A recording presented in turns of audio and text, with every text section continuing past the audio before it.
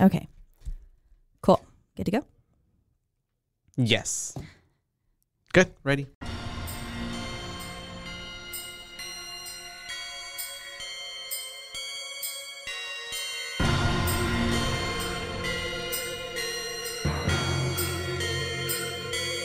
Boobies!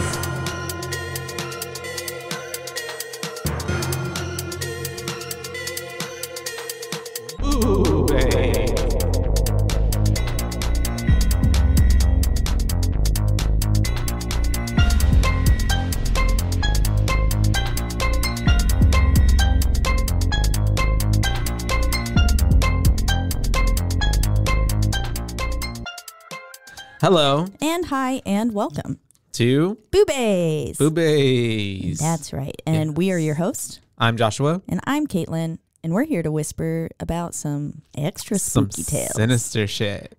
Yes. Dun, ba, da, dun. Typically my demon voice is so much better than that, but my voice like split in half. It was the demon itself. I've got a lot of phlegm trying to come out of my chest, y'all. I'm sorry. It's that time of year. The weather's changing. There we go. It's finally cold. Coldish. Kind of like, Coldish. But it was like hot and then cold. You know what I mean? So that's why it's like. Because you're hot Like, and you're cold. Today I actually felt like I had allergies. And I don't usually have allergies, but like my nose was all itchy and I felt all stuffy up here. Oh, But now I feel always fine. have allergies. But maybe because we saw Sonia and Sonia got me sick. Probably. But I'm Gosh, it's all your fault. gonna say no. So we rebuke that. But today, what are we talking about today, Caitlin? Today, we are talking about Sinister. Sinister. The 2012 horror, Supernatural horror film. supernatural, god-like Excuse me. horror film. We're getting into some pagan deities as well. And so that's pretty cool. Reminds me of The Ritual. Yeah, it does, doesn't it? And that was a Nordic god. The cousin of Loki. Yes. Right? Yeah. The bastard child. Yes, the bastard child of Loki, not his cousin. That's what it was. That's right. For some reason, I just can remember you kept saying that, so it stuck in my head. But yeah, directed by Scott Derrickson and written by C. Robert Cargill. It stars Ethan Hawke, which is who I was just talking to Mike about. It has been in like a lot of horror films. Yeah, seems to love horror films. We were just talking about the Black Phone. Black Phone. Yeah, and I think he's in one of the Purge movies. Oh yeah, that would make sense. And then he's in something else, and those are Blumhouse movies as well, films. So I don't know. Yeah, I guess I've always said Blumhouse, but I believe it is Blumhouse. Tomato, potato, potato, tomato, something like that. Whatever floats your boat. Tomato, potato.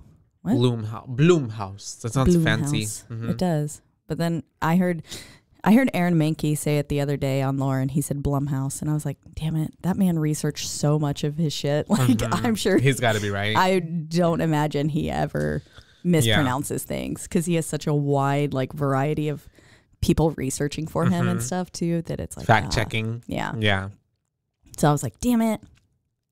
But yeah, I'm excited to get into it, because I remember I watched this when it first came out in 2012.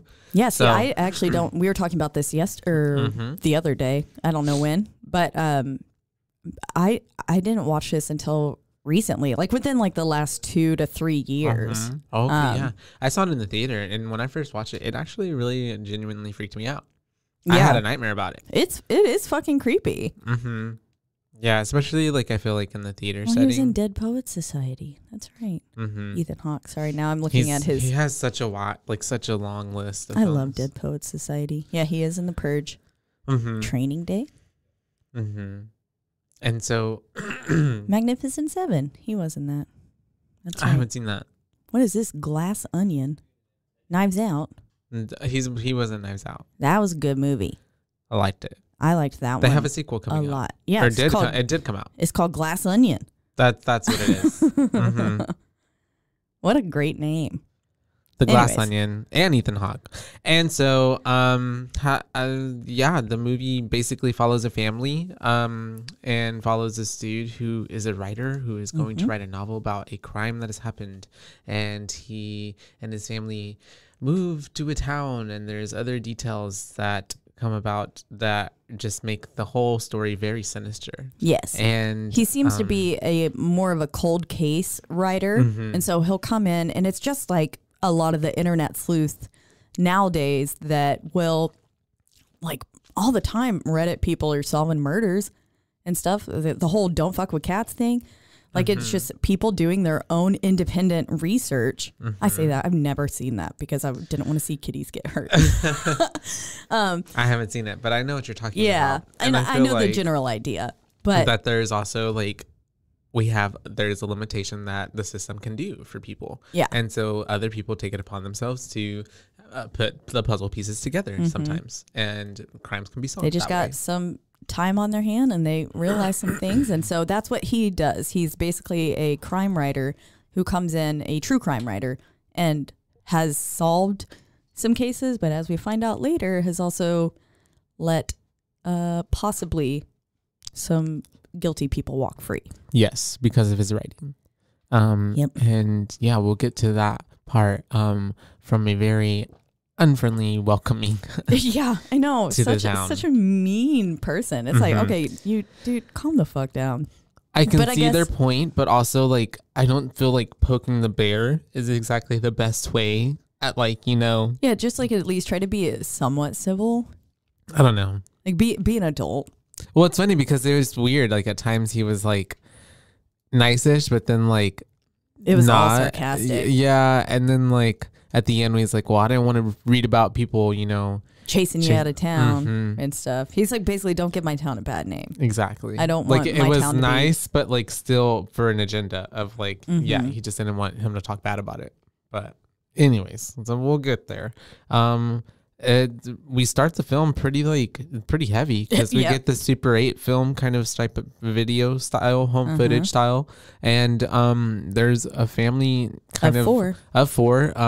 Looks very, you know, much like a dad, mom, and two little kiddos, and they're yeah, imagine this is like on the back of your car, those little family stickers, but it's just so dark. But kind of funny. They are what is it called when you have like potato sack over your head? They're just like, when, you know, potato sack head. And then they all have nooses and they're tied to the tree, and you just see the other side and this tree getting cut by the saw, but you don't see anybody like cutting it. Yeah. You just kind of see it moving at this point. But it's got this fun lever device. It does. Which was interesting. Yeah. And then because the tree limb that is falls, it lets the other side of the tree go up, and all these family members just start going up in the air, little feet, and you're just thinking like, oh fuck, because it's really heavy already from the get-go. You watch 4 people get hanged. Yeah. Yep. That's you watch them struggle until they slowly come to a stop. The name of that home footage, what was it again? It's like Hanging Out. Yeah, family hanging out. Yeah. I love he's so punny. I know, with all the titles. Time. Yeah, loved it. But yeah, and then we get a title card after that. We do. Instantly. It's called Sinister. So it's super exciting. And you also see someone toss the saw out, but you can't, because that's how you can tell like what did cut it, but you can't tell who tossed the saw out. Because you're left in the dark for this for not too long though, actually. No, not too long. I mean, because I kind of put those pieces together before we got to the kind of bigger reveal of you know, the footage, but it's pretty crazy. Yeah. So we have them then cutting to the family moving in. Very much like all movies, like it's supposed to be like, oh yeah, new beginnings, you know. Everything's gonna be great. Yeah, exactly. No, it's not. And he just like carrying in this little box, and she's like, oh, that's it. And he's like, this is very precious stuff. Yeah. It's like very fragile. It's from my office. And she's like, you wuss. Yeah. And huge office, by the way. It is. Yeah. Yes. Like bigger than my whole house. But the house is so fucking dark. The whole entire movie. I'm also thinking, like, why do these people live like why doesn't he ever turn on a light? I know. There were so many moments where I was like, turn on a fucking light, and dude. There's so many lamps. Yes. Did you? I was watching with Robert, and there was like so many freaking lamps the entire movie. And then none of them were utilized. I was commenting on it, and I was like, motherfucker, turn on a stupid light. And then I realized I am 1000% that person that like walks through my house in the dark, and I'll go all the way downstairs, and then I like rarely turn on lights. Same, especially me when I'm getting ready for work early in the morning. Yeah, and that might be where that habit came from, is from having to work super early mornings and not wanting to wake anyone up. Yep. And also like light early in the morning when you're just waking up is so harsh, at least for me, on my eyes. They're like super fucking sensitive. So I just don't even turn them on. Yeah. I kid you not, I'm usually using this like just to get around. Yeah, I'll use my phone screen, not even the flashlight all the time. Yeah. I'll do that as well. And so they're moving in. We have the cops show up at this point. We have one who we really get to know throughout the movie as Deputy So-and-so. Deputy So-and-so. Holding the book.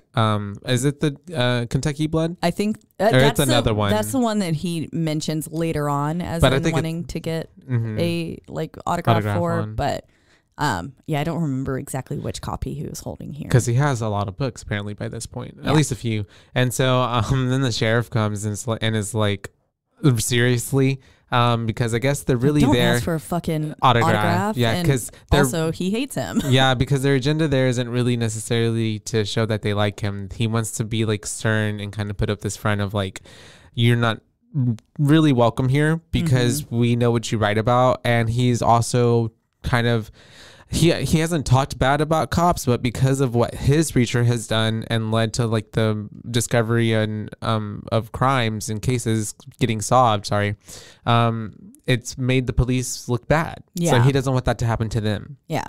And it's shown where they've slipped up, where they didn't, just general police like oversight.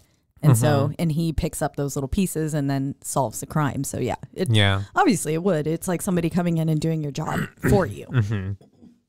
And right before he goes out to meet her, though, we get a little flash of Ashley. Is her name right? Yes, Ashley, the little redheaded girl. Painting the wall. And already, like, her watercolor's too watery. Because all these paintings she's painting look hell fucking creepy. Yeah. And then this is where we get the conversation of the dad being like, okay, but what are the rules? No painting, like paint has to stay in the bedroom. In the bedroom, yeah. No painting outside of it, which comes into play a little bit later. It's a bit of foreshadowing, right? Yeah. Yeah. And so that's all happening kind of interwoven at the same time. And then, like we said, he has that conversation with the cops.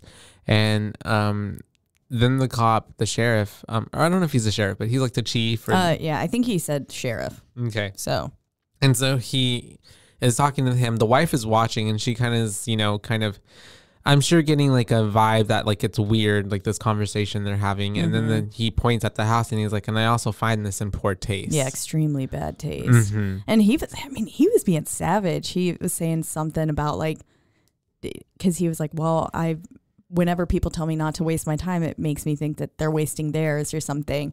And they kept like going back and forth. Yeah, and then he says, well, this could be just another waste of your time, just like your last 2 books. And it was like, oh, damn, sir, that's fucking savage. Yeah. But yeah, so then as he's walking away, the wife comes up and is like, I saw him pointing at the house, like, what's going on? Yeah. And he's basically saying, nothing. It's totally fine. And she was like, we didn't move a few houses down from a crime scene again, did we? And he was like, nope. Yeah. But at this point, we can already tell, like, he's moved into the crime scene. Yeah, we already know because it's shown that I think at this point, too, he goes to the backyard and he looks at the tree that the family got hung. So at this point, we already know. But clearly his wife doesn't, which is not okay. And at this, you can't do shit like that and then not have your partner. No, and it actually is kind of weird because I was thinking while watching the movie as well, like, why isn't she more filled in on like what's going on? Especially, and she like made a little comment like, I don't want to know, but no, you have to know. No, and also too, especially if you don't want your children to know, then you have to know so you know what you need to protect them from. You know what I mean? Like, there's no way to not know. So, and a lot of her like. Yeah, I just felt like it was things that as a married couple, I felt like that would have like been talked about, but I guess not. Clearly in their marriage, been. Yeah. And I mean, I understand that what he's doing is a little. Because like even when they bought the house, she should have known if they got it for a steal. Well, been suspicious as like why the fuck like was Ryan Reynolds so cheap? Why What's was the catch? Literally, why was this house so cheap? And well, there was a crime of. violent murder. Literally. But we moved on. We're past that. Mm-hmm. So I don't know. It's kind of her. I feel like being more. What's the word? She also is ignoring all of the problems because she's capable of. It's 2012 when this is happening. Mm-hmm. The internet wasn't as big, but it was definitely still pretty easy to look shit up. Yeah, especially where they're moving to. Like, if she knows that he is writing stuff for, I guess she just obviously was just like ignoring all of it. Yeah. She had blinders on. She didn't want to see none of it. And so, he ends up, after that little situation with the police force, he goes into the attic of the house. And that's whenever he finds this box in there that isn't theirs. At this point, because we can infer that he's moving the first box up there. Yeah, exactly. And so whenever he gets up there, he's like, what's that? I didn't put that there. Yeah. And it's labeled home movies. So it's like, oh.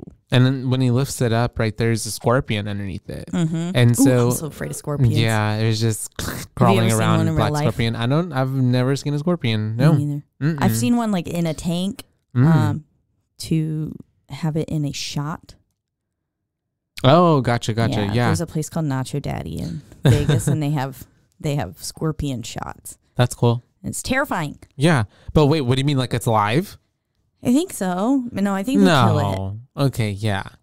I don't know. Do you drink it? I've never done it. Is it like a little one? Some of these were big.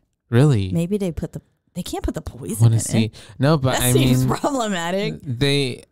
If I were to see one in real life, I'd probably be scared of it. Oh yeah, I would. Because they seem very alien-like and creepy, and they can like sting you, right? And some of them are, not all of them, but some of them are venomous or poisonous. Yeah, I'm pretty sure some of them can kill you. Yeah. So, and they got pinchers. Yeah. I don't want to get pinched. All of these things. One time I got a hard pass. Hermit crab. His name was Finn. This was like in high school, and he pinched the fuck out of me. Within the first 30 minutes that I got him, I was in. So you threw him at a wall and you died? So no, the thing is that here's the thing is, so we were, I got him from the mall, from Earthbound as one would back in the day, and I was in the car, in the back seat. My sister and her boyfriend were up front. We were going home, and I loved him so much already. I wanted to take him out of the little thing. So I was just like, got him and I like put him on my hand, and I was like, oh, look at him. And it was chill for a minute. Like it was all like, okay, he's good. And then out of nowhere, he just like, right here in the middle, just, oh my God, like pinching me so hard. And I am screaming in the back seat. I am writhing with pain. He probably got motion sickness, and now he's got more motion sickness. Yeah, and and he was probably freaking out. He didn't know what was happening. We were in a bumpy car maybe, and that's what happened. Set him off, and so he just pinched me, and I just didn't know what to do. And my sister was freaking out because she's just like, "Why are you screaming?" And I'm just like, "It hurts," and she's just like, just stopped screaming, but I couldn't stop, and so she had to pull over. And so I'm literally there, like on the side of the road, hermit crab pinching me. She's trying to look up like how to get it off of me, and then I don't even remember. I think they had we got food on the way, and so they had like an ice cold drink. So they started putting like ice cold water on it to like try to let go of me, and it did not work. If anything, it made it pinch even harder. And so literally I just had to like let it pinch me forever because we got back in the car until it decided it wanted to let go, and then finally like let go, and at that minute I just like took it off and put it in the little thing, and I never like touched him again. Really, no. I fed him and took care of him, but I left him in the thing. So I was like, man, and it even like broke skin. I was bleeding because of like how bad it pinched. Yeah. Ouch. It was for like a good 5 minutes, but it felt like a lifetime. It did. I felt like it hurt you for a lifetime. I could see the pain still in your eyes. I'm traumatized. I literally remember every moment of that. And so anyway, so he found the film rolls and killed the scorpion with the box. Yeah, by the way, he just smashed him right dead. And I feel like their exoskeletons like a little bit harder than that, but I don't know. Mush. Never met one. Turned into mush. It sure did. But we see some of those real clever names, like we were talking about earlier. One of the film rolls says family hanging out 11. Yeah. One says barbecue 79, stuff like that. And they date back pretty far. And so next we have our little family dinner. And I think they're just basically, it's kind of setting up more about how, just the tone of how mom doesn't want the kids knowing about anything that goes on. And essentially, and we'll get more here in a bit, but she just wants to protect them because of things that have already happened in the past. Yeah. Mm-hmm. And we get kind of introduced to Trevor and Ashley's there as well. We've already kind of met her though. Yeah. And he's like, I'm 12. Like, he feels like he's old enough to know. Yeah. Yeah. And he's being sarcastic, a little sassy with his mom. He is very little sassy pants. I like his character a lot. He's funny. And then also this mom, she's a pretty solid mom. The way she's handling everyone is like, let's take good for you, mom. Oh. Good for you, mom. Good for you, mom. Okay. And now a word from our sponsors.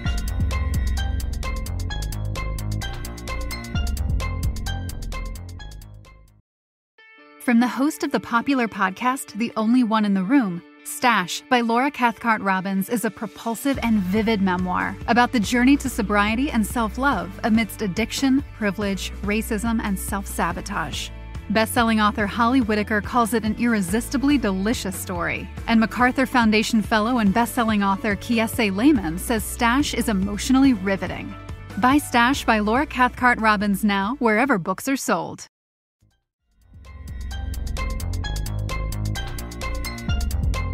And so we're getting, like, she's a pretty solid mom. She's doing everything. And I was just referring to her as mom at this point because I couldn't remember her name. But then I feel like we kind of get that, again, really solidified. Ellison is his name. Tracy is hers. I didn't even have that solidified for me for the Tracy part. Ellison I got, but yeah.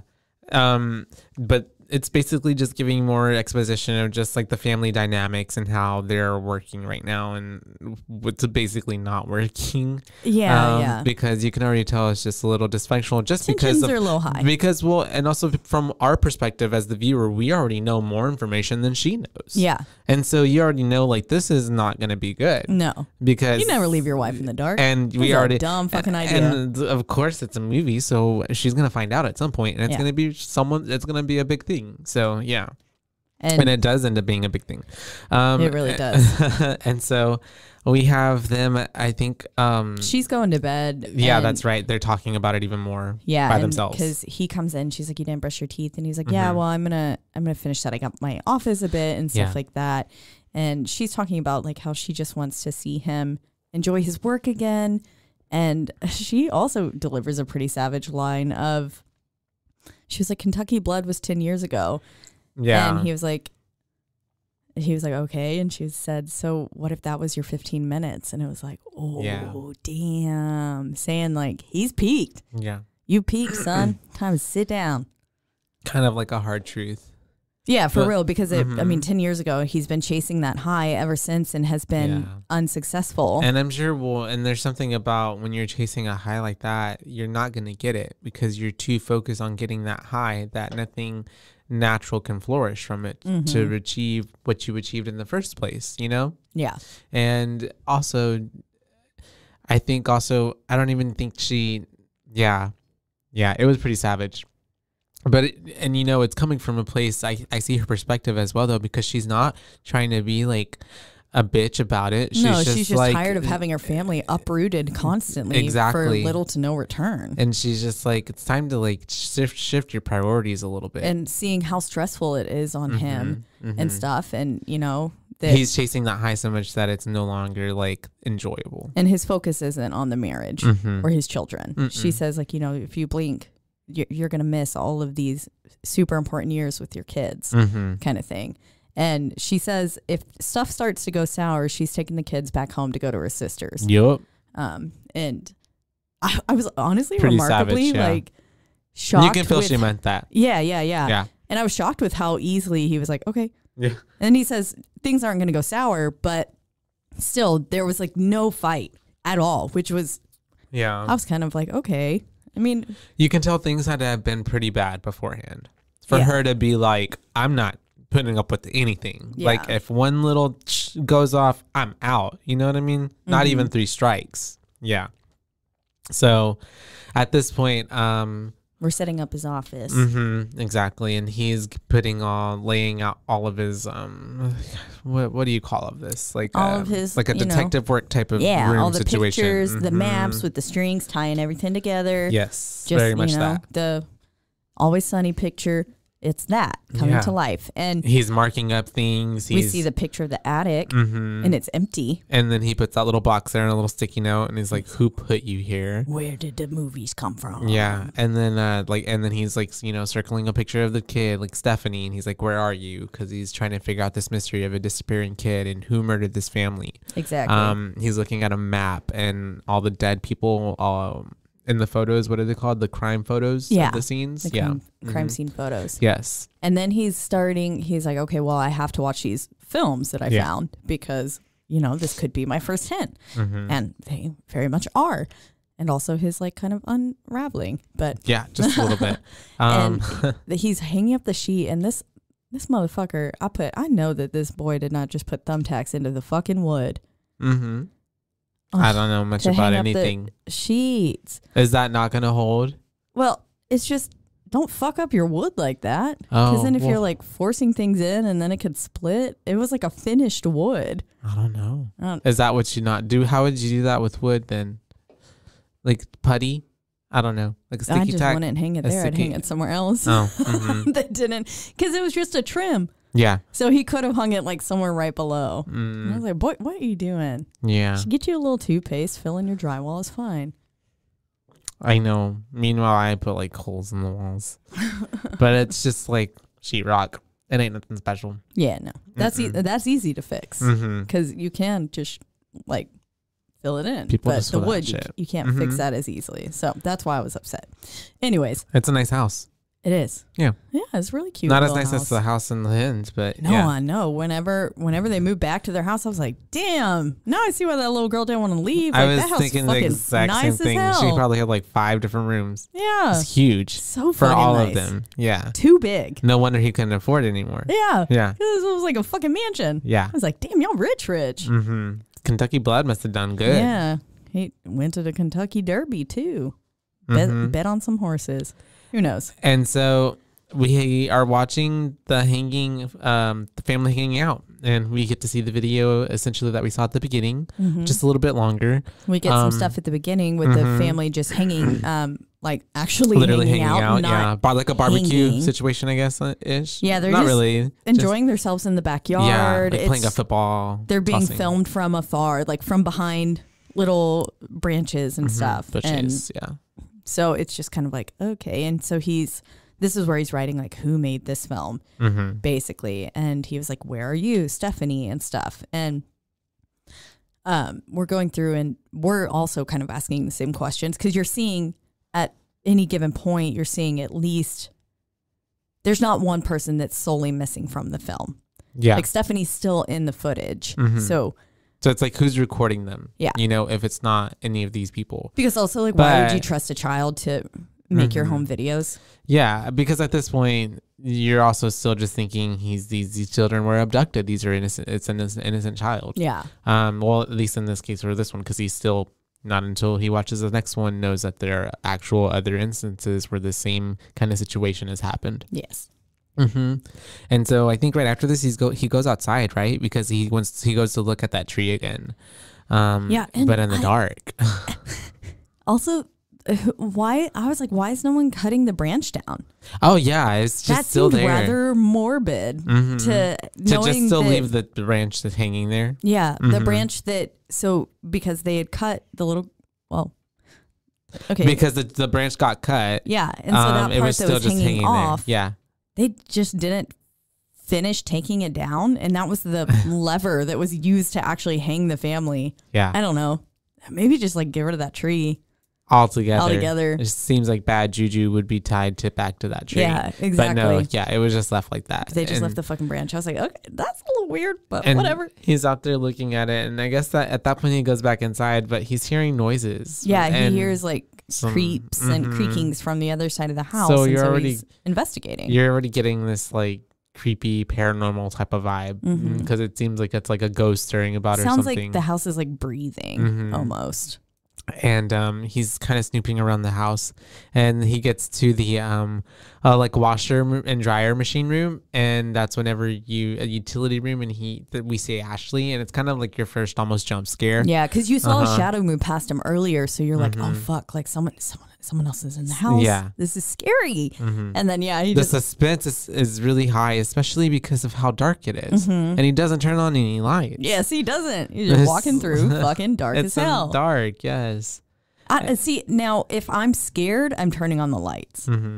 Like if I was investigating something, every fucking light would be that just flipped makes on. more sense. Not investigating in the dark. You can't see anything. I was thinking about it because then I was trying to think to myself, would that be the better idea because then you can see, or is it bad? But then because everything can see you. Everything can see you. Yeah. Right. But I don't know. I'd still rather have the lights on because I'd rather want to see. Because then something could still see you anyways, but you can't see them. Yeah, exactly. So we'll just level the playing field on all sides. It's okay. I'll take my chances. Yeah. If you're... Just start stabbing in the dark. Just going off. And that's how you kill the family dog, Harry. Yep, that's what happens.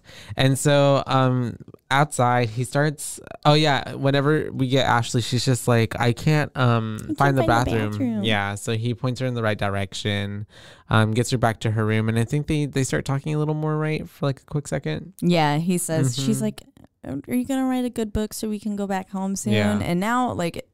watching it back, you're like, oh, this makes more sense why she really wants to go back home, because whenever the first interaction of her painting the wall and stuff, she said like, oh yeah, Daddy, like I don't like it here. I didn't want to move. You wanted to move. I want to go back home, kind of thing. Yeah. And so whenever she brings it up here, she does seem a little more serene and at peace with her questioning. They struck that deal. Remember, she was like, if you write it, wait, no. If she doesn't like it within a year there, they can move back. Yeah. Essentially. But she has to really try to like it. Within that year. Or something. Yeah. And then, so now, and she's basically saying, like, are you going to write a really good book and stuff? And he says, yeah, I'm going to write the best book that anyone's ever read. And it's like, oh, okay, sure you are. Little does he know. Yeah, exactly. But then he goes back. After he puts her back to bed, he goes back for more. And so we get some more. Super 8 film footage of this one is the car. What's the name for this one? This is Barbecue. 89. Yes, 89. Which starts up with a cute little family. They're like by a little lake or a pond, and they're like doing some fishing, hanging out, having a little barbecue. But little do they know that they are the barbecue. Yes. Because then we have the music that was playing here was so fucking creepy. Oh, I liked it. The music actually is by Over, and it's basically the song is called Silence Teaches You How to Sing, and it is a very long song. It is it's coming up. My phone is going so slow for some reason, because Robert showed it to me, but it's very long. It is like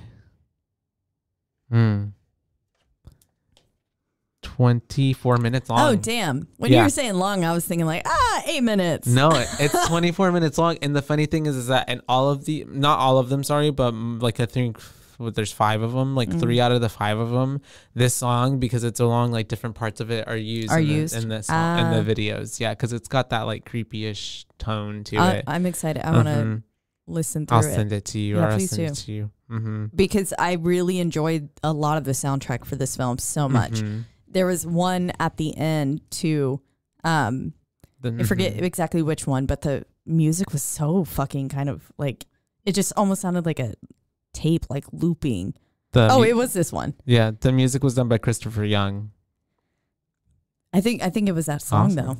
Oh, that you were just talking about. Yeah, because it is here. It was at this scene where it kind of just sounded like a tape skipping almost. It's this song. It's so long. There's so many parts, and there's so many parts of it as well. It sounds like different at different parts. And the dude who did the music for this movie also did the music for like the original Hellraiser. Oh, nice. And Urban Legend, The Grudge, Drag Me to Hell, Pet Sematary. A lot of movies, actually. Wow. Ghost Rider, Spider-Man 3, Swordfish. Yeah, he's been nominated for Golden Globes. Spider-Man 3. Spider-Man 3, literally. The Exorcism of Emily Rose. Nice. Mm-hmm. Damn, there's some big names in there. Yeah. We like it. Anyways, the music, phenomenal here. And we're seeing, after the happy little go-lucky shots of this family fishing and having a nice day out, we then switch to a car that's chained up. And when we look inside the windows, we can see a family that's unconscious inside with like tape over their mouths and stuff. And then we just watch it get set on fire, go up in flames. It's our barbecue. It's a pretty cruel way to go. They essentially just get burned up in there. And we, on the hood of the car, you can kind of see this symbol as well that was painted on, like red paint or blood, I guess, and blood essentially. I could only assume.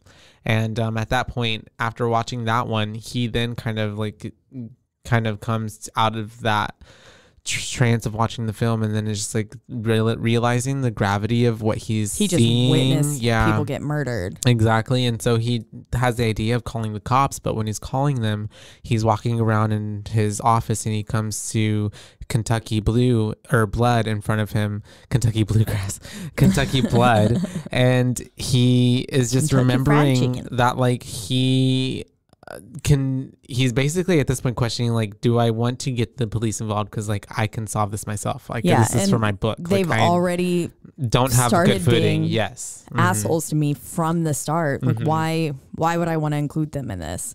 But also you witness people getting murdered, so that's probably stuff that you should have turned into police authorities. I said maybe not a good idea to keep them in the dark, but his whole thought process of keeping people in the dark is also just not a good idea. Yeah, keeping your wife in the dark, police in the dark, bad. Yeah, and that's a lot to have to carry on yourself. I wouldn't want to do that. And you can definitely tell the toll that it takes on him as well throughout the film. And so he hangs up, of course, after the operator is like, hello, what's your emergency? Hello, is anybody there? And then that's whenever I think he's even about to start another film. But before he can even get to that, I think he hears something. Mm-hmm.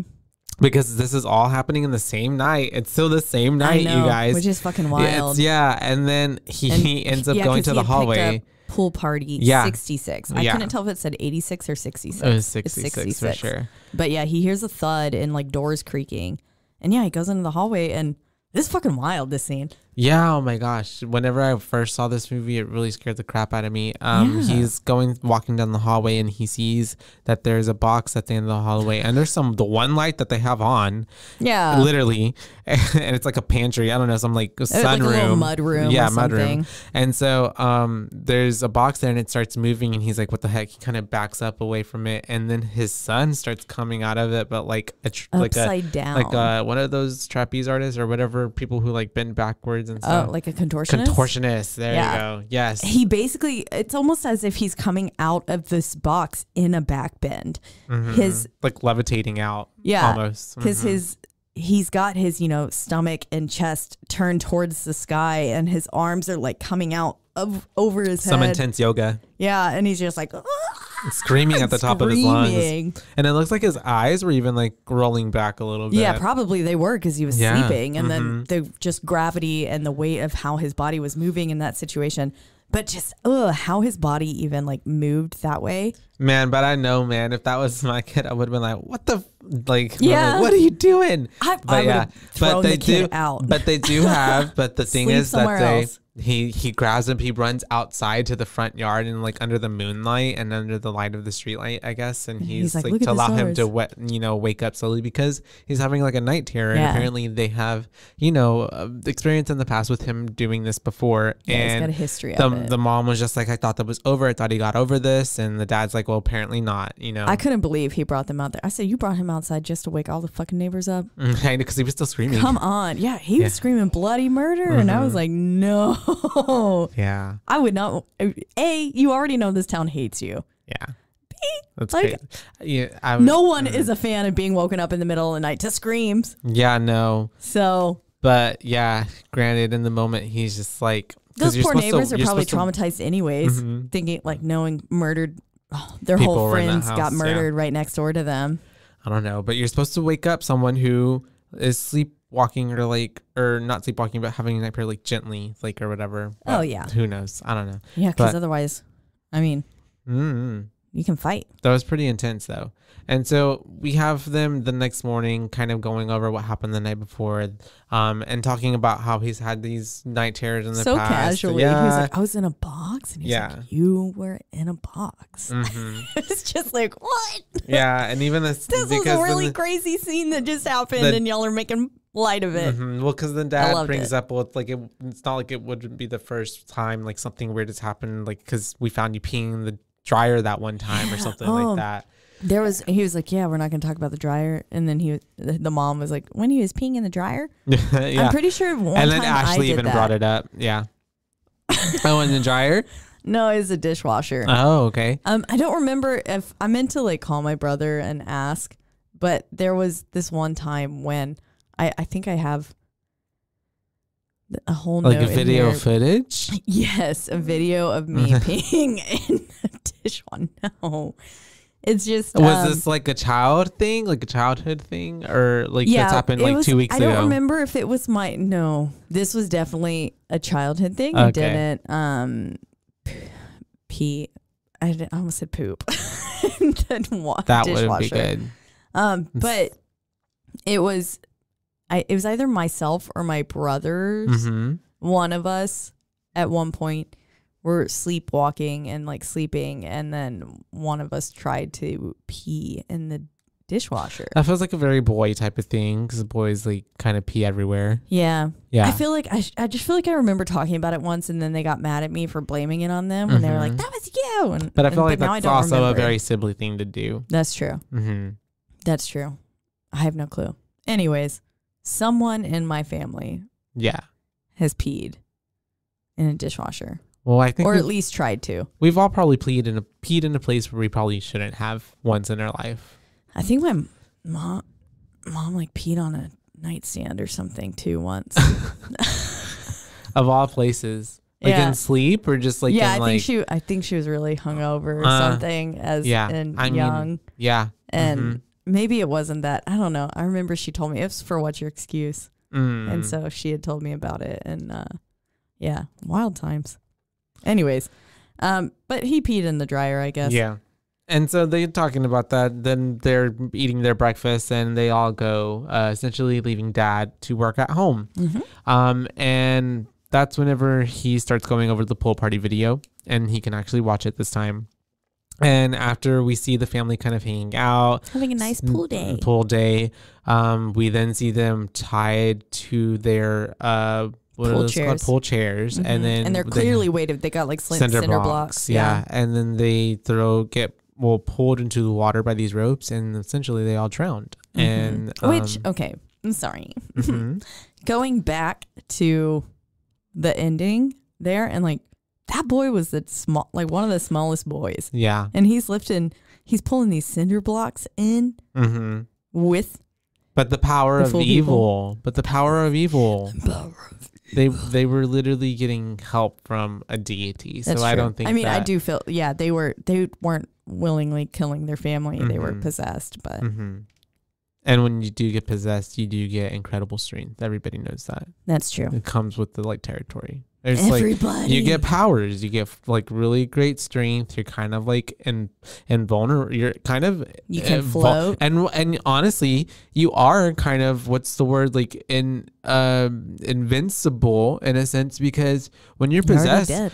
When you're possessed, you're like in all the movies you've seen when they're going through even an exorcism, you are bending, you are breaking, you are getting your bones like bent into all kinds of ways. So obviously, like that's true. You're either rubber or you're invincible because whenever they do end up getting saved, like there's nothing wrong with them. They've healed. They're fine. The beginning of The Conjuring 3, the devil made me do it. That little boy was all types of ways. Yeah. Oh, so his body was broken. Yeah. And that normally would kill a person, you know? So, yeah. So there's a plus side to being possessed. Just always remember that, you guys. You can... Silver lining to everything. Almost jump out of a building and be okay.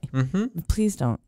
Please don't jump out of Oh my buildings. god, that is not advised. No. We do not advise, and now they do our affiliates. On And BB's we podcast, can they said I could jump out of a building and if I was paper. possessed and like totally fly.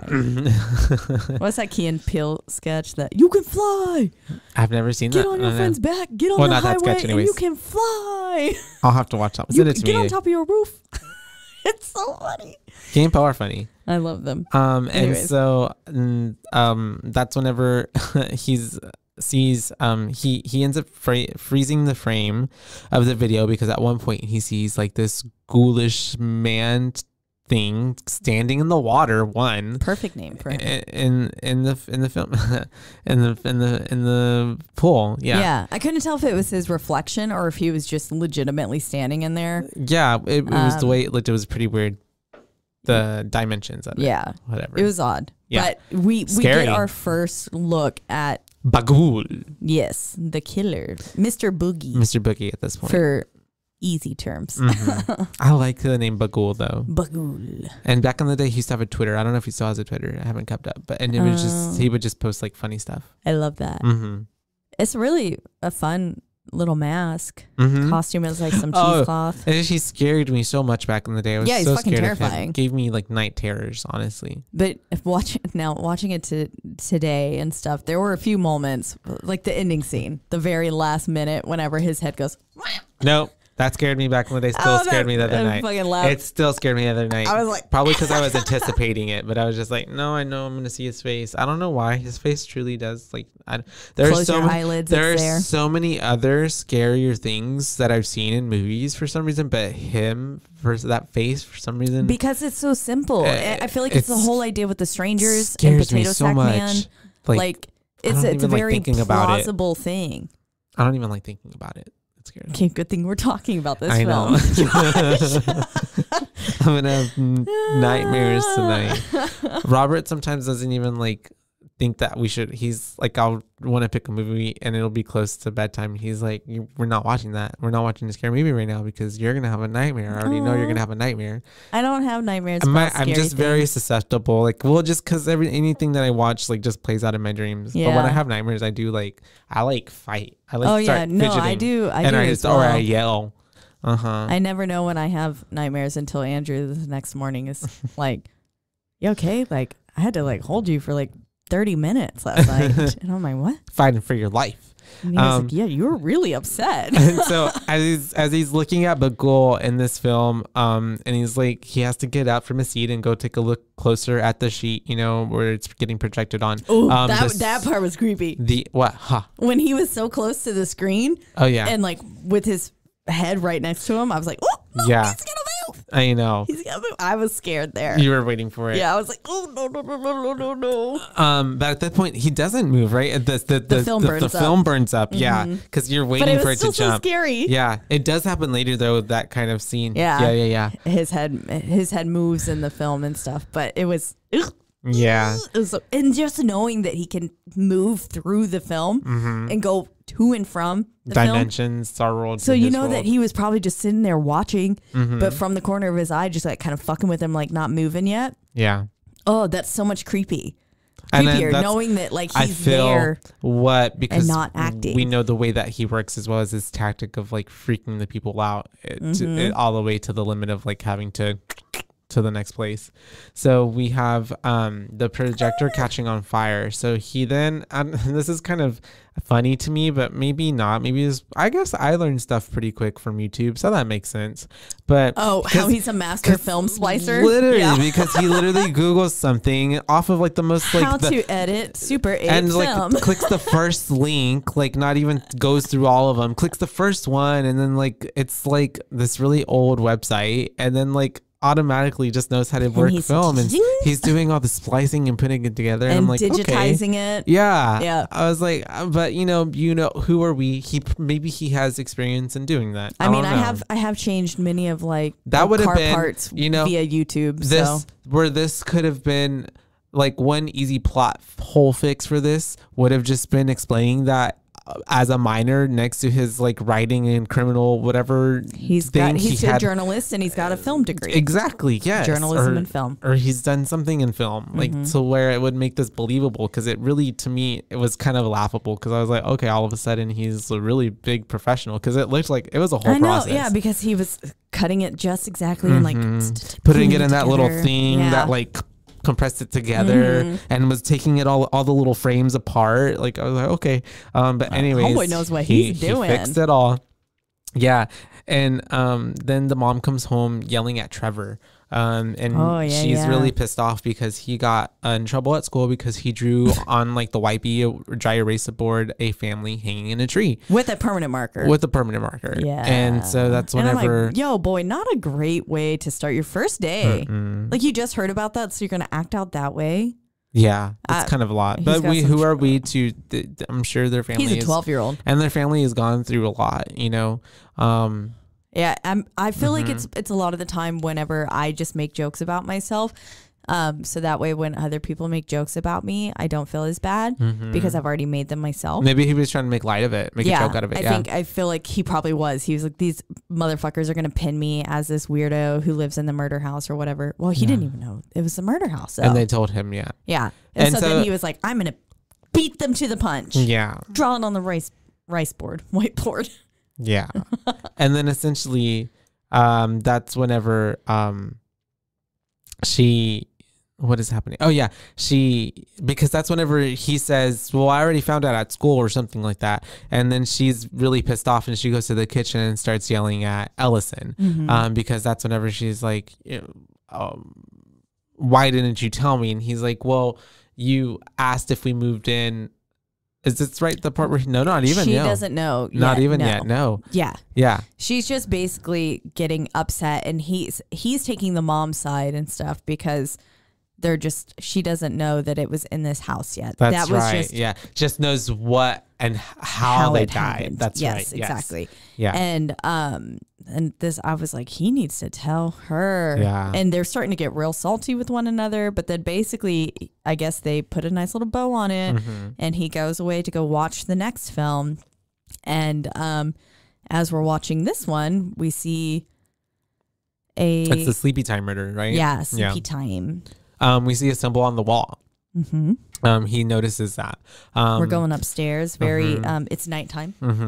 It's a very first person POV. We've got all of these happen at night, right? All the murders, they happen at night. Oh, never mind. Not the family hanging. That looked like the strangers right as the sun rose. Oh, Stranger's so good. Yeah. Let's cover it again. Recover. Reboot. And so a reboot. A reboot. That's funny. I like that. That's cute. Everyone's going to be like, these bitches are dumb. I love us.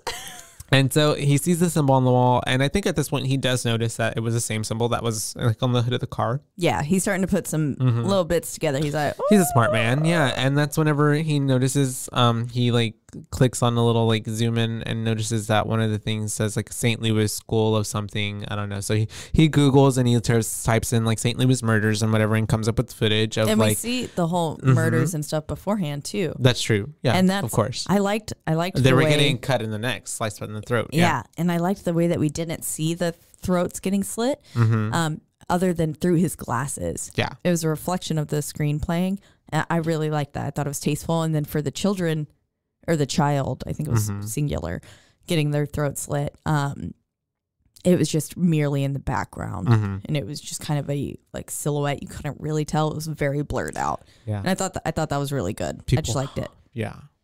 There's your limitations with child violence. Yes. But yes, he saw with Sleepy Time 98, he saw the St. Louis thing. Child something. It said, I thought we were going to be in like an orphanage or something. Yeah. And then it ended up being like the Miller family murders. Yeah. And I was like, oh. And which, same situation, had a family murdered and then one of the childs is abducted or missing. And they want to, basically like if you have any information or leads, please call the police so we can find out who killed these people and find the abducted child. Yes, exactly. And so he hears something upstairs at this point. Yeah, and all then the lights go out on turn him, off. Yeah. Which is terrifying. And so at this point, he can't turn on the light. No, yeah, true. Because this power's legitimately gone out. And he's hearing the creaking, and he goes to investigate. And while he's looking, he doesn't seem to like find anything, but then he hears this giant like loud thump. Yeah. From upstairs. In or the attic. Yes. Because this is a single story home, right? Yeah. And so it's the attic, and he goes up, and he hears footsteps running too, right? Yeah, he hears something. Yeah. Yes, because I heard, throughout like- the whole time, there's like faintly little. Oh, because that's why they even bring up like snakes don't have feet. Yeah, exactly. Yeah. So he hears a thump, and then And he thinks someone's in the house at Yeah. this point. Footsteps. And then he hears something upstairs. So that's whenever he pulls the ladder down and he grabs a knife. and he goes upstairs. Yes. But as he's going upstairs, that's whenever he is walking up there and he sees something moving underneath the lid. And he picks up the lid and it's a snake. And was there wood covering the entryway? yeah. Something like, because he had pulled it down, and then there was wood covering the It's like a attic. lid. But that's so weird. It's like a 'cause little door that flips open. Normally, that's not how those work. Normally, you just pull the door down. And it's just open. Yeah, and you just crawl in. And But that's for there it. to be something he had to then lift off of it as well seemed very odd to me. But I don't know. And God, I can't believe he went up there without. I Yeah. would have tried to fix the power first. I'm sorry. Right. Well, and so the snake ends up going away, slithering away, which is when he never checks again for the snake. I'm like, there's a snake in this house somewhere. Oh, But yeah. he then gets the lid, the box lid, and then we see over that it's got like pictures drawn all over it by kids of the murders that he's been watching on all these movies, but with the inclusion of a Mr. Boogie now. Mr. Boogie. Looking kind of like on as a bystander. Yeah. Through all He's of an these murders. Onlooker, yeah. He likes to watch. And so we have him then like taking 3 steps and ends up falling through the ceiling and all the way to the hallway, right? Yeah, because he kind of catches himself at first, and then he eventually just that's like right. he Falls realizes he can't get himself Well, up we and do through, see so later- then he falls through. The little hands. Oh yes, yeah. So I don't know if they were trying to help him or push him down, honestly, but I probably feel push like him down. Push him down. I feel Yeah. like at this point their they were souls are gone. malevolent. Yeah. Yeah. And so, also too, a lot of times he's like up at night making noises. I don't understand how these families sleeping through all of this, especially when he falls through the fucking roof. I know. Yeah, I Or was ceiling. wondering how his wife didn't come out faster, and then later on, whenever the film drops from the attic and he goes to burn it, I don't understand how she wasn't awake right then. Yeah. Until like probably 15 minutes later. Well, what we Like, see anyways. I don't know. I What it felt would like to think that, I don't know. I am a pretty heavy sleeper until it comes, like, if I've just first fallen asleep, I'm like pretty dead to the world. Yeah. But then later on, little things can wake me pretty easily. And so I'd like to think that if I heard like loud crashing and humans falling down stairs and shit, I would wake up. Like, and no, I know I would. The kittens have fucking knocked shit over in my sleep before. I would wake up. And then I'm like, ugh. I mean, I'm a pretty heavy sleeper, but not that heavy. No. And so we have the paramedics now here. He's getting his leg wrapped up, right? Or something wrapped up. And then we have Deputy so-and-so talking to him. And he's very enamored with him, which we saw earlier. The way he talks to him and stuff. Yeah. But he is, talking about what had happened with, going upstairs. He's like, he tells him that he thought it was an intruder, but he's like, no, it's probably squirrels. And he's like, because he said, I saw a snake up there, and he was like, well, snakes don't have feet. Yeah. And at this point, I couldn't tell if he was trying to be sarcastic or if he was just like really trying to be. I think he was being wholeheartedly serious. I think he was too. Yeah, that's his character. And then he was like, okay, well, and then he's like, well, I did see a scorpion as well. And then he said something about the squirrels, and he was like, well, they do have feet. And he was like, I don't think that was what I heard though. Yeah. And then Ellison is just like, well, I'm not a squirrel professional or something like that. Yeah. But he's just like, well, maybe I should get an exterminator out here, whatever. And he's trying to dismiss Deputy so-and-so. But that's whenever he's like, I would really love if we had if I could get an autograph. I left my book at home, but if you had a copy, that'd be great. He's like, And they're "I've got talking plenty." more and more, and that's whenever Deputy so and so is like, and this is how we get his name, Deputy so and so and so, because he's like at the at the end of every book, at the acknowledgments, you thank this one cop who helps you with their dutiful efforts. You know, say like Deputy so and so. yeah, and so and then of He's course like, I could be that. I could be your Deputy so and so. And Ellison wastes no time on jumping on that and letting him know, like, all right, this is what I need from you. And he lets him know about the murders because he wants information on them, essentially. And The way that was delivered there as well almost seemed a little bit like, I couldn't tell if he was just like, okay, yeah, whatever, I'll give you this. But I don't know. He seemed a little, he seemed eager, but then also like, just shut up. Deputy so-and-so? No, Ellison. Oh, yeah, for sure. Yeah, I can definitely feel that as well. And so then after that, we get Ellison watching an old interview of himself, which kind of shows you like where he is essentially, because every washed up person has done that. Excuse me. Well, and even like literally yesterday finding what footage of yourself. Yeah. Well, not even that. Of my like high school talent show, and I was like, "Oh my god, this video does still exist." I thought it was gone forever, and then I was like watching it. But that's like your actual like a talent of something. Like this is his actual talent of something. But no, I think there's different context because he's specifically getting asked. I just mean like more so as in character, because he's specifically getting asked then, like, because the interviewer is being like, what's nicer to, or what's better to like solve a crime and have, justice? Yeah, what feels better, the justice or having your the number one book bestseller on the New York Times bestsellers list, and number one. And he's like, well, obviously the justice. And then he was like, I would cut both my hands off before ever writing for fame and money. And so it really shows you how much of either one it was, how much he's descended into this I just want person, fame and money. Yeah, who he thought he wasn't, or showing true colors of someone who was lying when all they ever wanted was the fame and glory. So both of them are very negative to me. Or it could be a little bit of both. Yeah. It could be a bit of a mixture. Like he at first was doing, I feel like for the maybe good at of it. first, it was for the good of it and for the justice to bring that to that family. Because but then, it really stirred him at night. Like these kids, because that's what the thing is, like, this girls were missing and I needed to find them because the cops weren't doing it. Exactly. And then once he got the money from it and the fame and everything and having that number one New York, because even in my, this is so bad, even in my head at the time, I was like, the New York Times bestsellers list. If he was asking me the question. Yeah. But, yeah. I mean, I would like to think that I would think it would be the justice. But also, I mean, that's got to be an amazing feeling. Power and glory, like Lana Del Rey song. I'm a shit person. No, I totally feel you on that. And also, I mean, it just like I said, is more so just going over to the whole character arc and the development of what we're watching happening with Mr. Ellison, and how at this point we know now he is very desperate to do anything to go back and be at that same spot that he was in that interview. He wants to get back there. Exactly.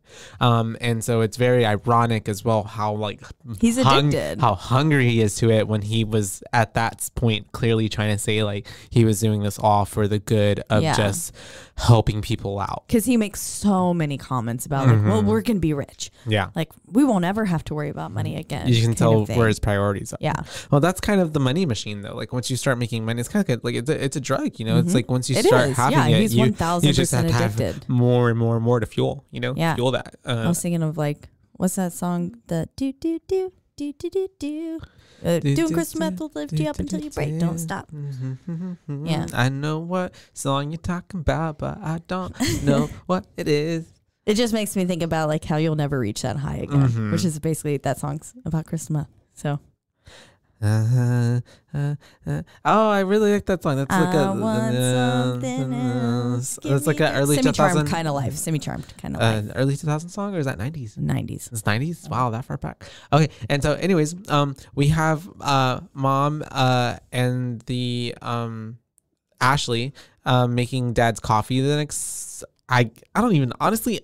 a lot of this film, I don't know what time of day or most things are. Oh yeah, for the most part, it's this morning time. And we have also seen that Boogie was watching in the back of the hanging. Oh, that's right. Yeah. And like we see that all of the murders have him. He sees Mr. Boogie in all the crimes. Yeah. But yes, little girl. Ashley, I couldn't remember her name. Literally because I paused for a moment because I said mom and redhead. Mom and redhead and make dad's coffee. Mom and little red. Little red. Yeah, but they make the coffee and the mom, and this is the very foreshadowing as well because mom tells Ashley, okay, but he's very particular about his coffee. Yes. So it already is going to show you. You press that French press down too hard, you're going to get too many grounds in your coffee. I don't know how to make coffee. I'm not a coffee connoisseur. Me neither. I worked at Starbucks for 5 years. I just drink coffee black. Yeah. With a little bit of sugar. Mm-hmm. At diners, I drink it just straight black. Mm. Oh, except for there was one time I was somewhere, and I swear to God, they mixed this beans with the canned juice of canned green beans. What? Like instead of water, it felt like they brewed it with the like runoff juice from canned green beans. Ew, that's really gross. It was the most was the most disgusting thing I've ever. I was like, "Ugh." That's wild. I can only imagine. Great, and that's a great little place here in Waco. So I won't. We won't mention a name, but yeah, there's only like 3 cups. But okay, anyways, so after he sees all of that, they're making the coffee. She takes him the coffee. Deputy so and so gives Ellison all the info on all the murders that he asked him about. And he, I think, is even asking like, do you think all of these are connected? Essentially, and like what? Because he's telling him, he's listing off, we've got the Martinez family on 8224 Billington, Sacramento. And then he says, they used to live, yeah. Yeah. That was the name of the family that burned up in the car and our barbecue. And then he says, and then 2976 Piedmont Way, St. Louis was the Sleepy Time murders. So he's basically connecting. And he goes, wait, 2976. And he was like, wait, what? Yeah, so they're all connected. That's when Deputy so and so is being like, "Wait, do you think they're connected?" And he was like, I'm just gonna figure it out." He's brushing him off essentially. But we realize that that's where the Miller family, or the Stevensons. So they were the Miller family, the Piedmont Way, St. Louis people. But the Stevensons, who were hanged in their backyard, moved. Whenever they moved there, they lived in the Miller's family house before that. And so we're seeing the connections ourselves getting tied together. And he also is noticing the pattern of how each case as well has a child that is missing. A kid gets abducted. So he's trying to figure out now, where are all these children going to? Who's doing these murders? And now he has this Mr. Boogie that's like in everything. So it's like, who is this other third party that I have no idea who he is, no information on. Yeah. And I think at one point too, is this the part where Mr. Boogie's head moves? Yes. It is. Mr. Boogie's head moves in the picture on the laptop. Because he's sitting there like really studying the address where the Millers had moved from and stuff. And then while he's looking at that, Boogie's head turns to look at him. Yeah. And then we see that there's the children's hands were the things that were dragging him or pulling him down whenever he was falling through the hole in the ceiling. Exactly. Yeah. And so terrifying. Yeah. And so that's whenever at this point, I think he goes back to sleep. But he wakes up in the middle of the night, very Amityville horror, because the projector starts playing and you just hear it in the background. So he goes to the room and he goes to see what's happening. And he sees, as he's watching the film, he notices Mr. Boogie again in one of the other films. In the family hanging out, I think, right? Yeah. Yeah. This is where, so this is where maybe I had just mentioned that earlier. It was like, okay. Because that's whenever he wakes to the film rolling of the family hanging out. Yeah. And then he says, what did I put? From picture to outside their house. Yeah, because that's whenever he notices that Mr. Boogie is in the family tree hanging out video. And then he prints it out and then he puts it to the window. And then whenever he moves it from the frame, you see Bagul out in the fucking wild watching him that was good. And the outside. Yeah, it was scary. That was a good jump. I don't understand my notes. I put from picture to outside house. Yeah. That's exactly what happens, because that's how it literally moves. He moves the frame of the pulls it picture, away and it's still there. you still see him in the real life, and it's really creepy because whenever it cuts to him like wiping his eyes and like freaking out, he's gone. Yeah. And so he gets a bat and he's walking outside because he's freaking out at this point. And then when he goes out there, he's looking around, and through the bushes you see these little glowing eyes, and you're like, what the fuck is that? And it's fucking Trevor outside again, shivering and shaking. That's just like in the what my notes bushes. say. It's a fucking Trevor. Yeah, he's fucking Trevor outside. Because I was about to be I was like, hypothermic. damn, son, you've watched this man, or allegedly this man kill like 8 families. What the fuck do you think your bat's gonna do? Yeah. You're going out there with this baseball bat, and I'm like, your bat's not gonna do shit, bro. And he gets out there, but it's just fucking Trevor. It's just fucking Trevor. And of course, then he's going back inside. The mom's woken up. She's really pissed off because...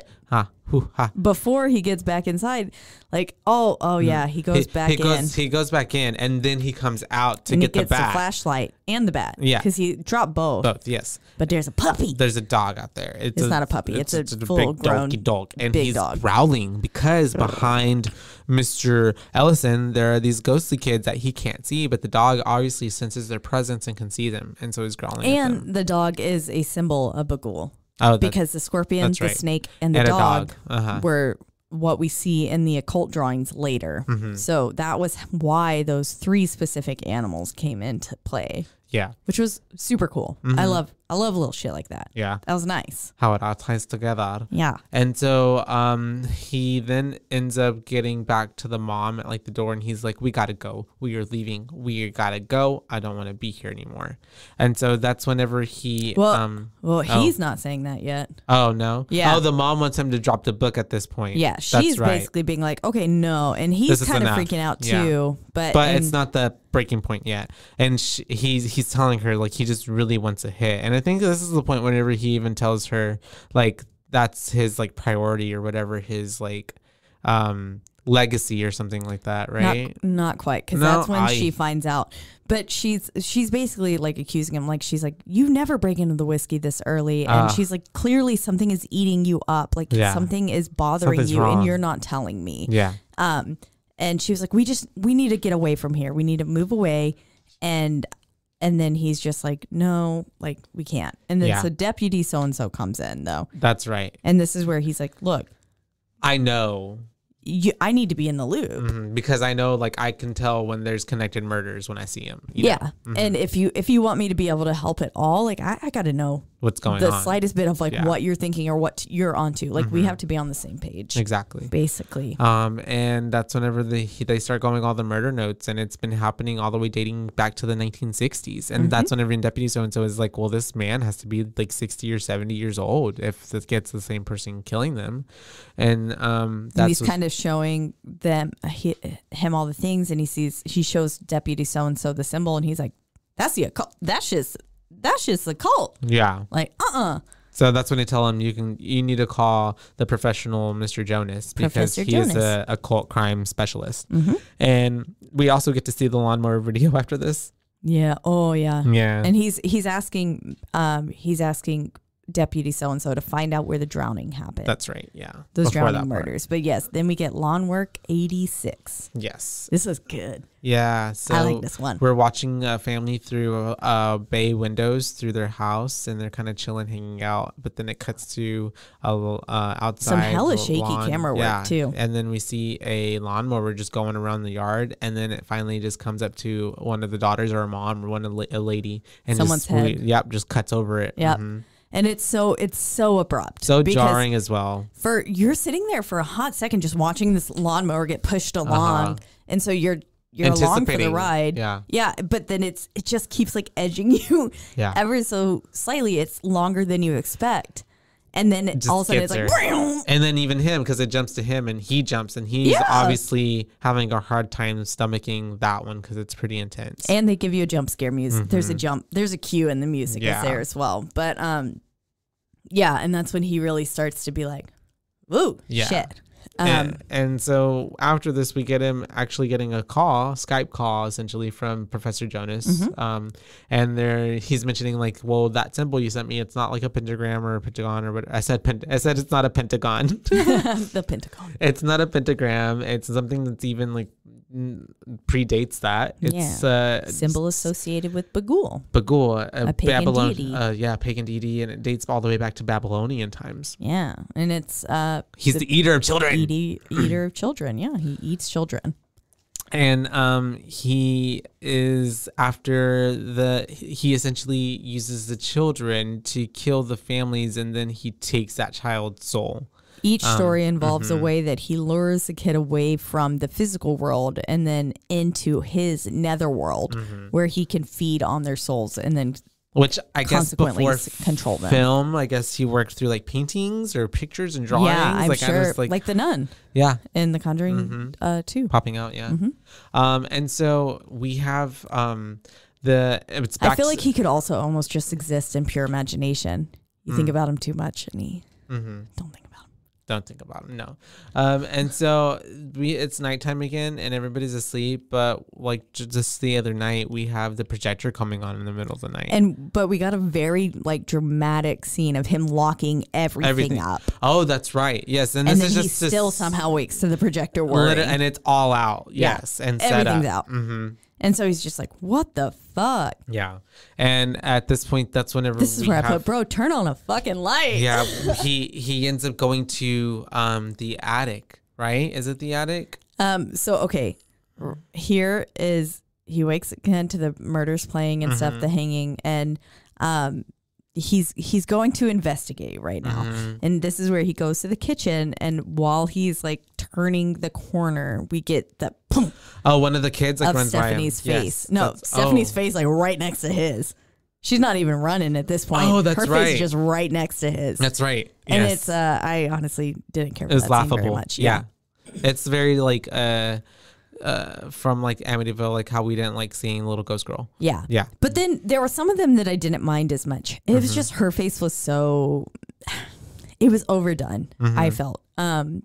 But there were other points. So then we're kind of getting snippets of each of these kids running through, and it's almost like they're taking turns leading him throughout the house. Yeah, where they want him to go. But then there was the last boy. I was like, damn, the one sorority squatting at the end of the hallway like got me, because it was the biggest guy, the biggest boy. He was just like kind of perched, like sorority squat at the end of the hallway. And I was like, oh, fuck. And then the way he like started running up to him, I was like, oh, no. It's very scary. It was. And he ends up making his way going to the attic again once more. Yeah. And because he had seen all of his children in bed too. He checked everything and even checked the wife's room. No. Not yet. Not yet. Because he goes. And Ashley's room. Yeah. He goes to make sure all of his children are in bed, but Ashley He thinks Ashley's asleep, but she's not asleep. She's not. Yeah. She's looking over at her corner, and we see Stephanie in the corner saying shh and like shaking her head with her finger over her lips, and has painted Boogie and the hanging family on the wall. Yeah. And once again, we have another kid being shh, just like in the other movie. Oh, yeah. Exactly. Telling them to shh. These ghosts don't want their secrets told. No. They're like, don't tell them about this. They're going to think you're crazy. And so... but then this is where he falls asleep on the couch with the bat. So Deputy so-and-so comes back in. Yes.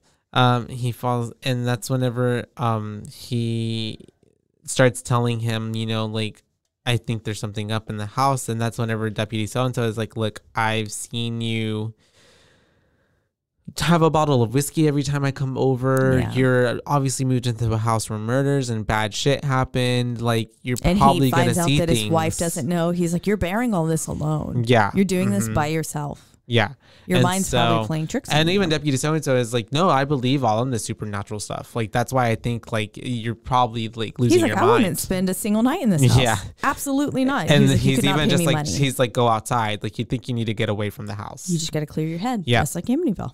And so that's whenever we see that the mom is getting onto Ashley because she ended up drawing on the wall, and she drew a picture of Stephanie hanging on a little swinging on her little rope swing, which because there was a tire swing from that same branch that she then hung her family from. Yeah. And so mom is freaking out because Ashley then is like, well, that's because what dad is writing his book about and like how she lived here and she died and all this stuff. And the mom, but she didn't want me to draw it in my room because that was her brother's room at the time. Yeah. And so the mom is mad. She is pissed off. They are fighting in the room. She's had it. It's the last straw. She was like, you told me we didn't move in 2 houses down. And he's like, well, you didn't. We didn't. Yeah. And she was like, but it happened here. And he was like, no. And then she was like, what? And he was like, it happened in the backyard. And she was like, motherfucker. Literally.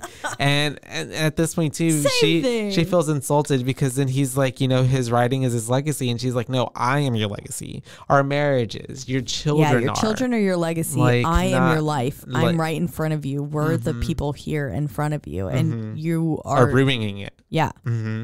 You're missing all the important things. Yeah. And so that's whenever I think at that point, once again, we just brush things under the rug. I don't know, but I think it's dreamy. It's nighttime again. Yeah. I just have harsh light being. Oh, because yeah. It's the projector comes on again. Well, we flash to him in bed with a light being shined on him. Oh, that's right. Someone's recording him. It's that's the projector. Right. Yeah. Or, a recorder.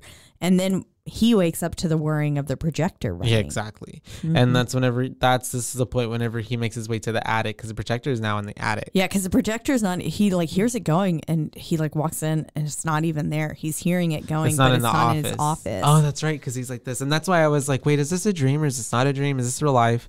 But it is real life. And he's being led to the attic. It's open. There's like, the light is flickering. Yeah. And there's, the music here is very creepy as well. I really liked it. And he makes his way up, and that's whenever he gets up there and he sees all the kids just sitting there watching the film. And a film going on. And they turn their heads and go, shh. And then we see Bagul coming down the hallway of whatever film is on the film or his world, whatever it is. And then he comes all the way up to the screen, and then whenever it's like up to the screen, he like puts his head down and scares the crap out of Ellison, me too, including, and he like goes all the way down the stairs like falls down. I don't understand how his wife like right then. Yeah, I didn't wake up hearing all that. A whole grown ass man. Once again, he falls down the whole fucking stairs. That's whenever, even when he just falls all the way down, the whole freaking like, Bagul is acting out at this point. The whole like film set and all the films get thrown at him on the ground. Like right next to him, falling at him. And that's whenever he takes it outside and he starts to burn it. He's like, you're not supposed to be this smart. You're just supposed to let me hunt and take your little kid and let them kill you. And so he takes all that film, he takes it outside and burns it in like a little fire pit. What good is that going to do? Right. And he gets the family. Ooh, the music as it burned. The music as it was burning was also very good. Yeah. I wonder if it was from the same song because it felt very similar vibes. Yeah. It's a long song. Well, just ultimately it was terrifying. That whole song's like they only had to get licensing for one song. Like they're like, we're gonna use this soundtrack for the whole movie. Literally. And so they end up fleeing the town. They get in the car, but as they're like trying to leave, that's whenever they get pulled over by the same sheriff from the beginning. And of course he's just like kind of giving him a hard time. I like how the wife didn't even question him at all either. She was like, okay, yep, we're getting the kids. And of course, she'd been wanting to get out of there. And so the sheriff is giving him a hard time, but that's whenever he's trying to explain, like, no, we're just trying to get out of town. And he's like, I'm just trying to take your advice and leave town and never look back, just like you told me to whenever I first got here. And then the sheriff is just like, wait, nobody like tried to run you out, right? And he's like, no, obviously because the sheriff is just like, has his own agenda of not wanting to be like bad mouthing like a book or something. But he's like, I don't want my town people, like, I don't want to read in your book that you got chased out of town by some crazy angry town folk. But since he's just like, no, I'm just leaving, he's like, well, then I don't see why I got to give you a ticket. And he rips it up. I'll need your autograph. Exactly, yeah. And lets them go. He says, oh, and then just do me a favor, keep it under 60 until you reach county line. And you're someone else's problem. And then he's like, and then even Ellison is like, he's like, when the dude is asking about the book, he's like, there's not going to be a book. And then the mom is even like, there's not going to be a book. And he's like, there's not going to be a book. Yeah. I'm like, there's still going to be a fucking book, but not really. Nope. There's not. He going to die. It's going to be a video. Yep. Because so that's whenever not going to last much longer. They end up going home to their mansion. If you haven't clued in yet, the murders happened because, and we had found out whenever he was talking with everyone. Yeah. Oh, not quite yet. No, not yet. No, it's about to happen. Yeah.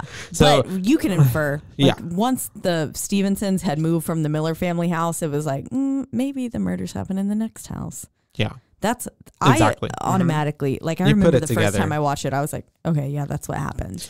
Yeah. And so whenever he was moving away, I was like, Yeah, because you're already like this thinking is like bad. this is bad This news. is real bad. So he ends up moving back with the family into their mansion because they honestly still hadn't even sold it. He was paying mortgages on both of the houses at this point. But they moved back into their big ass house, and that's whenever he gets a phone call from Jonas, and he's telling him more about Bagul info, and that's whenever And he's already screened three yeah. calls from so and so. Deputy so and so, and that's whenever he tells Jonas like, well, what if someone burns like all the footage and all the stuff and all these portals like for Bagul to get into, and that's whenever Jonas because Jonas has told him that the images were gateways to his realm, and that he could abduct the viewers in the images themselves, and he's basically just like, what do you mean? Yeah, like, no. That's not I love thing. that reaction. Yeah, well, because he's just so it's like, basically exactly how he was. He was like, what do you mean destroy the image? Yeah, because then he is teetering on this isn't real. Yeah, exactly. But it's like, bro, you're the expert. But then and Jonas is just like, what kind of book are you writing? And he's like, I'm not even writing a book at all. I don't even think. Yeah. And he declines Deputy so and so one more time, I believe. Scorpion, Snake, and Black Dog as well. That's right. Yes, and how they're all connected.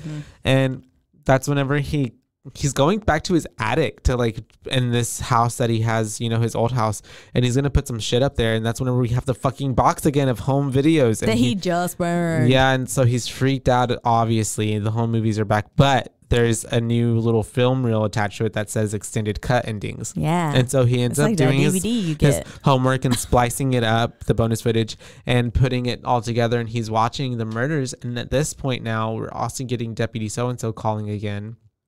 And that's whenever we have him telling him that like the dates and the addresses, everything links up chronologically. The Deluzio Lawn Massacre, the 1966 Oregon drownings, everything. And he's like, they've all the previous people lived in the house where a murder happened before. And he says, so you just, not only did you just speed up his timeline, you put yourself directly in the middle of it. Yeah, you've put yourself in the line of fire. Yeah. And so all these extended cuts then are showing the real truth of these little kids are the ones that are doing the murders. We see Stephanie climb out of the tree and all the other little kids. And as they get to frame, they go, shh, our favorite thing. Do their little shushing. And that's whenever he's watching this, and you can tell we're supposed to be watching him progressively getting more and more like sickish because he's being poisoned. He's getting super disoriented. None other than his daughter, the redhead Ashley, because she'd made her coffee just like it was foreshadowed earlier, where she's now been making him coffee because we saw him lift his coffee cup and earlier, it's like green, and it had earlier before even when he was talking to Jonas, little note underneath it had the note stuck to it, and then. Now we see that whenever he looks back in it, yes, it's green, and then the note under it says "Good night, Danny." Yep, and he ends up passing out, and that's whenever we have him waking up on the floor with all of his family members around him. I like that you made the movies longer. They're better this way. Yeah, it's very creepily. Fuck you, little kid. And she's like, "I'm gonna make you famous now, Daddy." Yeah, don't worry, Daddy. I'll make you famous again. And so that's whenever she ends up packing away at them. And she's the one she's filming it all. She's been filming them. And we end with some blood covered walls and Ashley saying shh. Yep. Which is the thumbnail for most of it is the little girl with the blood on the wall and having it the blood look like Bagul. And then we have she really did. She really painted the walls now. Yep. And she sure did. With all the blood. And that's whenever we have her then entering the footage with all the other children. As they are, that's right, because whenever the children are looking at her, as she's there looking at them, Bagul comes from behind her. Yeah. As she tilts her head. She's like sitting there writing in the top of the shoebox. I keep calling it a shoebox. It's not a shoebox, it's but just the box. The lid, yeah. And they're watching their murder, because the reel of the footage is still going on. So all the kids are there and we're watching it while it's playing. And they're there like waiting for her. And then once she finishes, she goes and moves in front of them. And this part, I love this part. It did get me. Yeah. Because, she's just sitting there staring at them and then they tilt their head. And so she tilts hers. Her. And as she does. Yeah. And I liked that. I liked that a lot. And she ends up joining them in their world. He just picks her up and then he walks right into the film. Yep. And he takes her with him. Mm-hmm. And then we see house painting 2012. Mm-hmm. Yeah. And then at the end, he comes and has a little jump scare again. Yeah. Yeah. I would have, just like earlier. I would have been fine without if it that was little part. Just the ending out with the house paintings 2012 and that like pans away into darkness. Mm-hmm. The last little added, I imagine in theaters that had to have been fucking terrifying. Yeah. To just it's all like of a sudden see, boom. Yeah, all of a sudden see his face come in. It's like, oh, fuck, no. So I can get why they did it. It honestly was, because I still like, remember how terrified I was of it, because I was even anticipating it in this one, and it still got me. Sometimes that anticipation gets you worse, though. Mm-hmm. When you already know it's sitting coming, there knowing that it's happening, and you're like, when's it gonna happen? It's like the whole idea of a Jack in the Box. Yeah, just sitting there turning it and knowing that it's gonna explode, but you don't know when. Yes, I'm excited to give it a boot rating. How many? I'm gonna give it a 4. 4.5. Okay, I was about to be like, I feel like this was a little low. 4.5. Actually. Okay. Yeah, what's that? Actually, I give it a 5. Yeah. I give it a 5. I give it a 5. Yeah. Because I liked it ever since I first seen it. This is it was a really good film. I remember the first one where I felt like you legitimately didn't want to talk. Like, watch no it. other ones where have we spoken about where you've felt like actually kind of scared? No, yeah, even and watching this one, it, you're like, no, I really don't want to talk about him. I don't. Yeah, he still freaks me out, but I remember it really sticking with me. It really scared me. It's got a good storyline. It really, the Super 8 film footage is really cool. It really adds a different layer and dimension to like the storytelling. Even with us, like it's kind of like I'm a sucker for a whodunit. Yeah. And so it's kind of like that mixed with horror. Like Clue. Yeah, because you're kind of unraveling this mystery with our protagonist as the story's going on. True crime with ghosts. And just as what more can you want? And just as much as like he's unraveling it and then he becomes a part of it, it's like you're doing the same thing and becoming a part of it as well. Yeah. And it's kind of then, if you're thinking about it, even more of like like not third or fourth walling it, but like the extra dimension of like he's watching these people on film getting murdered, and we're watching this family getting murdered on film. So then it comes to find out. Yeah, exactly. Yeah, it's kind of like it melts your mind a little bit if you think too hard. But it's fun. I liked it. It's good. Solid acting, solid storyline, solid scares. The music was obviously pretty good. It paired well with all the scenes that were happening. So I give it a 5. 5 boos. 5 booski boos. That's fair. Mm-hmm. Yeah, it's pretty up there for me. I'm trying to decide. I feel like I'm at a 4.5. 4.5. It's a super enjoyable. Tell me what kept it from that extra 0.5. I don't know. I guess just I'm just trying to think of your cold heart. My cold dead heart. No, I don't know. I actually don't know. I'm peer pressuring you into a 5. No, I'm just trying to think of like the films I've given 5s before, and I mean I get it. It's a very coveted 5. Yeah. 5 boos. Wow. I really did super enjoy this film though. You're not going to give it the golden buzzer. Actually, I've remembered what made it 0.5 drop. Yeah, it's Stephanie's face. Okay, gotcha. It's the little girl's face, and there's a few moments where I wish that was less. Yeah, or even a few moments where like there was maybe cut for time. There could be some moments where it's like that's not necessarily necessary. Yeah, maybe. And it's just like I said, that kid at the end of the hallway. Whenever he ran up, you couldn't really see his face, and that was more terrifying to me. Sorority squatting, at the end. Then her face like popping up right next. It was very much just, I mean, because we just watched it, the 2005 Amityville with the face at Michael washing his hands in the scene, in the sink, and that one just being like blah, blah, blah, right next to his face. It gave me very similar vibes, and I just don't. This movie had a lot of parallels. Yeah, it really did. Super cheap scares like that. Yeah. Billy and Trevor were 12. They're like, I'm 12 years old. Yeah. Yeah, both of them said that at the breakfast table. That's funny.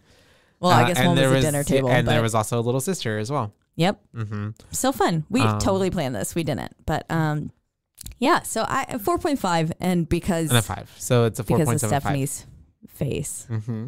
The other kids' faces didn't bother me as much. It was really Stephanie's. Well, and I think because it was and it was so close to the full screen view. That's true. You know, the other kids weren't up close and personal. Hers just had much more makeup. And it was probably also, to me, it was more so the delivery because of how it's like right there next to him. Like, it was just, if she would have been somewhere else, or I don't know, but. Then, like, there's times in the original Conjuring, the first Conjuring, with the woman crying who killed Rory, her son. Yeah. Whenever. You didn't like that either. No, I loved that. Oh, I thought you didn't. Yeah. No, okay. I didn't like the wardrobe scene. Okay. But whenever Lorraine turns her head and we've got the mom just sitting there, be like, yeah. Look what you made me do. Yeah. I loved it because her face was just, it was an abrupt scare, but her face was so natural. Yeah. It just looked like a woman who had been, like, mind you, like slightly pallid, but she'd just been crying. There was no extra work done to her face. Now, Stephanie's face had like cracks, like almost as if she was a little ceramic doll that had been smashed. Yeah. And tried to glue back together. It was just too much. Yeah. A little too much for me. But otherwise, phenomenal film. Loved it. Loved everything about it. I loved it the first time I saw it. Would watch it again. I'm excited to get to cover Sinister 2, which is what we'll do next week. Yeah, I haven't seen it in a while, so I really don't remember too much about it. I really don't, because I'd only seen this one once, and I did go immediately watch Sinister 2 after it. Gotcha. Double feature. So...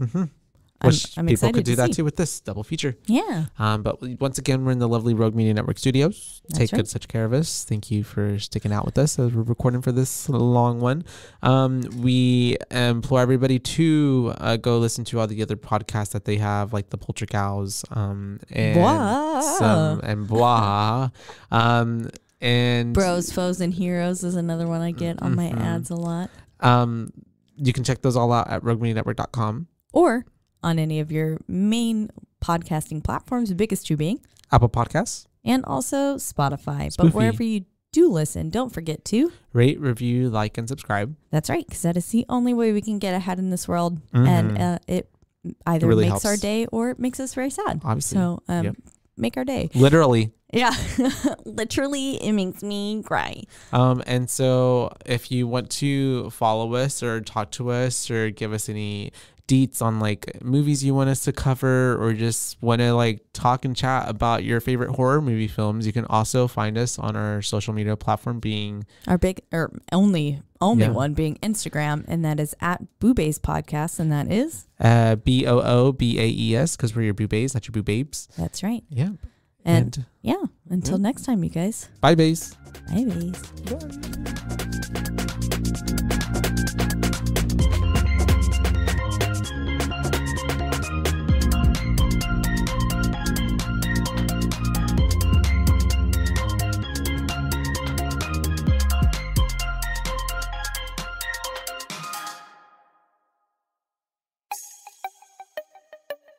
This has been a Rogue Media podcast.